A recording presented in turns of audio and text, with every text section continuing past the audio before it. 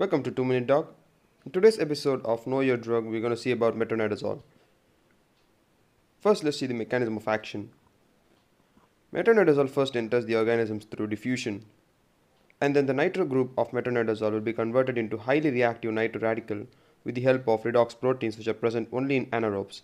That is why metronidazole is active mainly against anaerobic organisms. This nitro radical is cytotoxic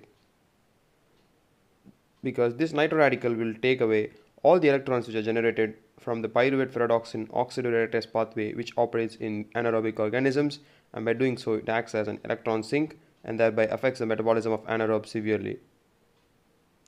Pharmacokinetics. Metronidazole is well absorbed orally and is almost completely absorbed from the small intestines, and it is present in therapeutic concentration in vaginal secretion, semen, saliva and cerebrospinal fluid, so it is widely distributed. The half-life in the body is about 8 hours. It is metabolized by the liver by oxidation and conjugation and is excreted by kidneys. Metronidazole can be used in amoebiasis, giardiasis, trichomonas vaginitis, pseudomembranous enterocolitis caused by Clostridium difficile, acute necrotizing ulcerative gingivitis, also known as trench mouth, caused by Fusobacterium, spirochetes, and Bacteroids, peptic ulcer disease, and abscesses. The common adverse effects are usually mild. It includes anorexia, nausea, metallic taste, and cramps. Headache, glossitis, dryness of mouth, and dizziness are less frequent.